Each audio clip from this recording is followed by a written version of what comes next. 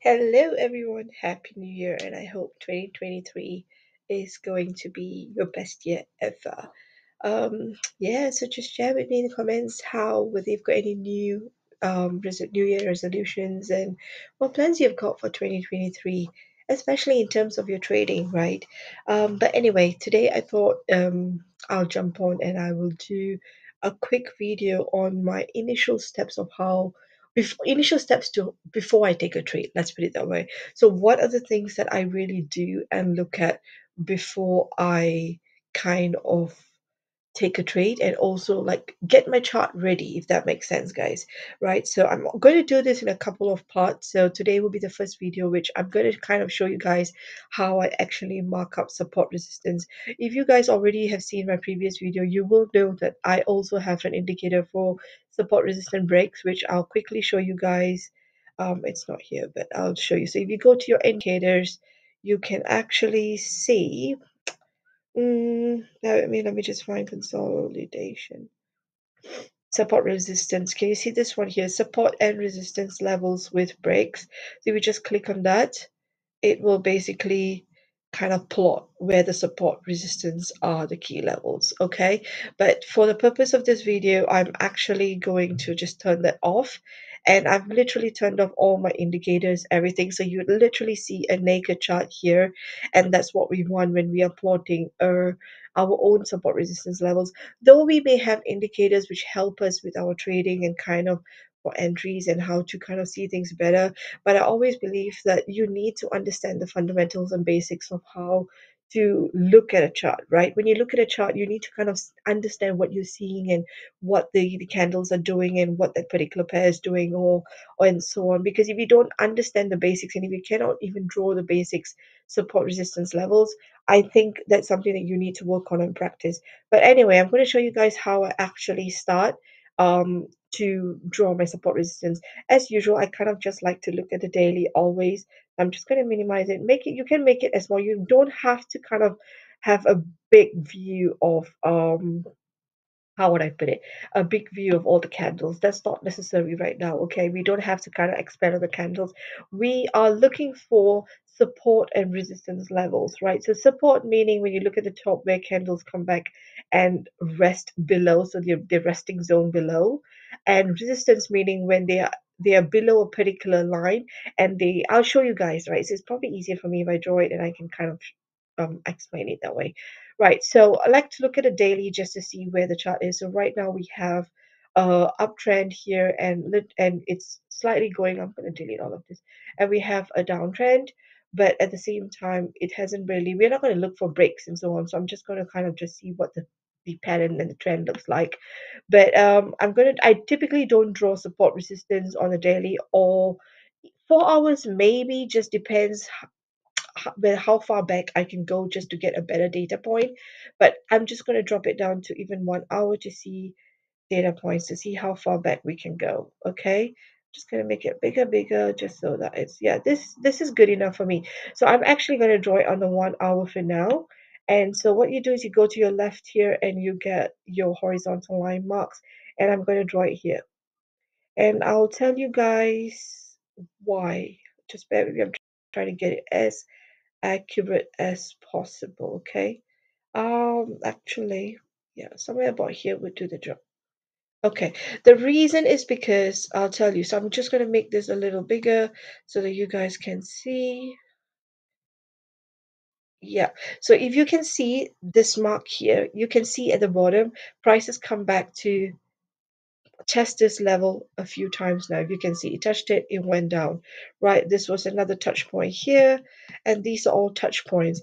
And this is called resistance here because it's resisting the top line, if that makes sense, right? And if you look at it from a top point of view, you can see there is, let's just go back. Can you see, like, these are support lines? So if you draw slightly lesser, so it just depends. So there could be really close lines in between where you can draw multiple. Do you guys get me? So these are lines that I will be very careful of and I will be watching closely. You can actually just draw it by seeing if you do see that. So I drew this line here because there was touch point. So this is like your support level, coming here as a support, rejecting it, and then going right back up. These are all coming close to support. Can you see? So these are all, and then if you go further to your right, you can see how close they've come to the support level here. Again, rejected off the support level so many times, so you know it's going to go on an uptrend. Finally, after the uptrend, it decides to come down, break the support and goes down, which then this area now becomes a resistance because it's not going back up again. It's rejecting the bottom zones and then it going down and basically breaks this, retests the support, so-called support area, previous support, breaks it, but it does a fake out there, comes right back down again. It's again just a consolidation zone, guys, for the past few weeks, just because it's been holiday season. But do you guys get me? So basically what I do, and I also kind of like to know where price is. So price is here at the moment. I like to only draw two lines above, two lines below, because there's no point, at least for me, I think it doesn't make it worth for me to draw a support resistance line all the way up. Sorry, all the way up here, for example.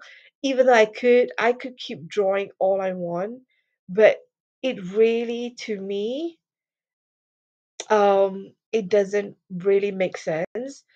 Do you guys get me? Because price is way down here, and I'm going to be like trading as it moves at every part. So as and when it trades, I'm going to be drawing my support resistance line, if that makes sense. Do you guys see that? So I'm just going to draw two lines. Maybe I can just draw it up to this mark here. That's fine. And then I'm going to draw the bottom. Okay, let's look at the bottom level. So again, your price is here. I would keep an eye on this level here. If you can see, it's resisted here, here. This is a support in this area. I'm going to make it bigger. So it's support in this area here for the top. If you can see, rejected, it went up a little bit and then finally broke. So again, it did a test here. I'm just going to go to your left and see how much we can see. Do you guys see this? Do you see that? So it's always good to always look to your left to see what price has done previously, because it tells you a lot. It tells a good story. Okay. So prices. I'll probably draw one more at the bottom. I'm probably gonna draw it here because this is a strong support resistance. So can you see here, here, here, and here, and here? Guys, do you guys follow? I'm just going to show you the last one. What I'm going to do is I'm just going to draw circles just so that you guys can see this. Step back. Hold on. Oops. Okay. I'm going to move it here so you guys can see this. Copy, paste, and then here. I'm just going to show you guys how often it has basically came back to this line and why I feel this is a very strong zone, right? And that's the whole purpose of it, because these are zones that you want to keep an eye on, because price has came back to that level and keeps testing it. Right, can you guys see this, all the circles? Okay. This, of course, you can draw that for every single line that I've drawn, but I'm just going to show you guys the last line I've drawn here. Can you just see how many times this came back, rejected here, went up, rejected here, went down? Do you see how many times it's testing it? Look at that. Just, do you guys see that? So it's a very important zone. And then once you've drawn it, you can always turn back on your support resistance zones and look. This will give you, look at where we have drawn the lines. Do you see it matches up? Look at that. Look at that. Okay, look at that, and this is on that. Can you guys see that? So maybe these ones are not crucial zones, but I consider that a zone that I would want to keep my eyes on. So these are things that can help you alongside, but you need to know how to fundamentally draw it, if that makes sense. Right? So when you know how to draw a support resistance, you know how to kind of see, okay, this is my entry point, for example. Now I want price. I know it's down. Just I'm going to give you guys an example. Let's say I know it's going to be a short. This is rejected here. I'm going for a short. Let's say you've kind of looked at all your other confluences. You know that's your entry. This is your entry point here now. Your entry, and you know price is going to go down and it's going to basically reach this level again. For example, Okay, so then you know this is a level, key level you want to keep an eye on. But at the same time, you do have another support resistance line here, which you would also keep an eye on, because when you reach it here, you might want to kind of shift your stop loss to break even, for example, right? But obviously, this is a consolidation, guys. So, this is not ideally a very good example as to entries, but I'm just showing you guys as to understanding support resistance, so you kind of know where to expect, where you can expect price to go, so you can keep your eyes on it. And just to be careful, because sometimes we kind of think that, oh, entries here, we are definitely knowing price is going to go here. In this instance it did, but sometimes it could have just touched here and then reversed back up. So we want to be very, very careful, especially when we're doing huge take profits. We want to make sure that we are keeping an eye on support resistance of where possibly price could reverse on us. Right, so hopefully you guys understand how I kind of mark up my support resistance. It's just just minimizing the chart like that and looking at all the very frequent touch points where price has come back to touch the same point again and again and again multiple times, and you want to kind of just draw a line across it, so that you know that's a key level and a key zone to kind of look at. So hope you guys find this support resistance quick video useful. Tomorrow, let's take a look at moving averages and how I use my Phoenix indicator to help me to kind of understand the trend towards which direction, and how I can use that effectively and trade with the trend on different time frames.